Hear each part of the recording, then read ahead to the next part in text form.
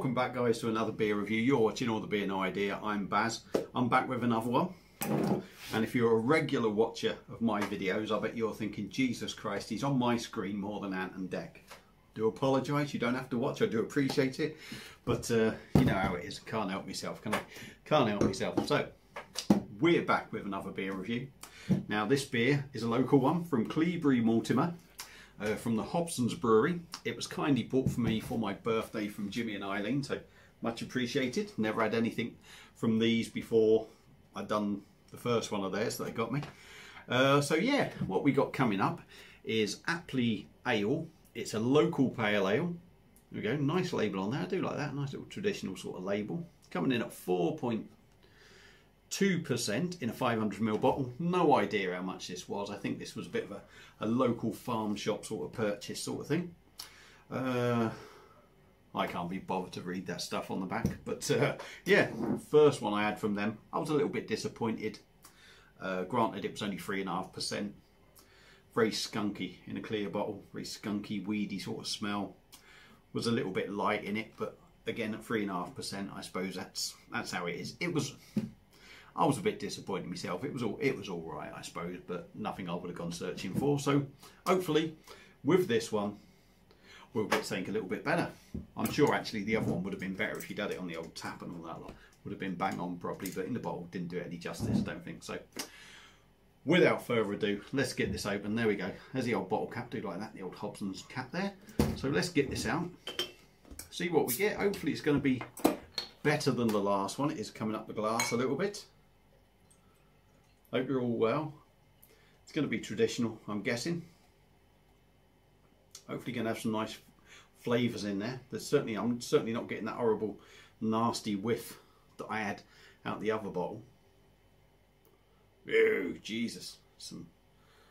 Look at that rocket in there. Looks like someone's taken a dump in my beer.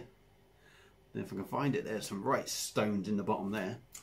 So, I mean, that's a good sign. I like a bottle conditioned beer. It does add to it. I've got a bit carried away filling it up. So we've got an amber, hazy amber beer. We've got plenty of rocks in the bottom. No doubt by the time I get near the bottom and can give that a good swill, going to get more flavour out of it. We got a good 2 finger of quite spacious white head on top, not overly spacious. So I would give it a swill, but I think I'm probably going to spill it everywhere. I'll have a go. And we'll dive in on the nose, see what we get. Very malty, very malty. This is big time traditional. Just tell by the smell straight away. Malty, a little bit hoppy. Go in again, give it another. Try and give it another swill without spilling it. Yeah, you're getting that sort of ale hop in there.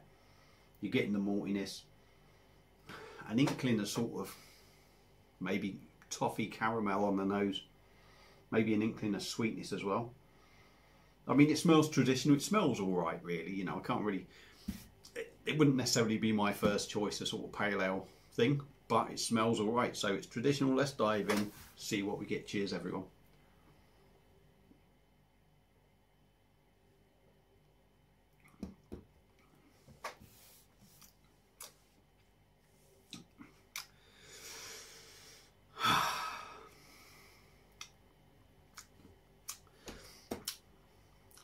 Go again. Let's try and get some more flavour out of them rocks at the bottom. See if I can swill them around a bit, get a bit more. I don't think I'm getting much joy out of it. We'll go in again anyway.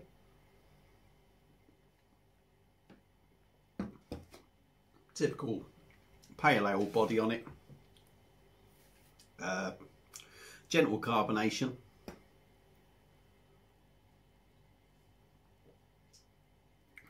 Mouthfeels not particularly smooth, if I'm totally honest, because it is quite, it's typical pale ale body, which is generally quite thin.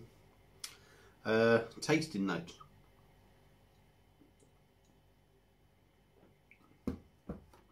Hoppy. Bitter. You get that typical sort of ale bitterness to it. Right on the very back end. Licking me lips. There's a lovely malty breadiness to it.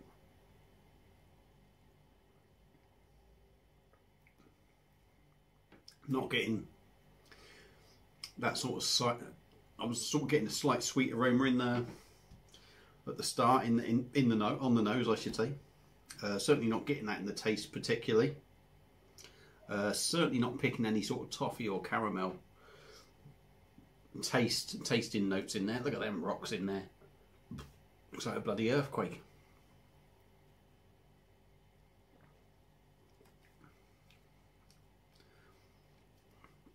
Yeah, I mean, for me, it's got that nice breadiness on the back end, but for me, it's very run of the mill, sort of local sort of ale stuff. Doesn't really do it for me, if I'm totally honest.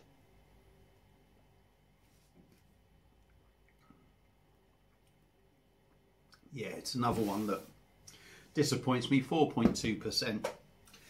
Yeah, it's drinking around that. Little bit of bitterness on the back end with that breadiness, but it's got that typical sort of local sort of ale, malty sort of taste to it, if you like. There's not enough in there for me personally. I like a traditional beer, but for me, some of these traditional beers are just too traditional without anything in them, personally. If you like your real old traditional ales, you're probably going to like this, but for me it doesn't hit the mark, really. I'll be honest with you. I'll try and be fair to all these beers, but for me it doesn't do it. I'll go in one more time.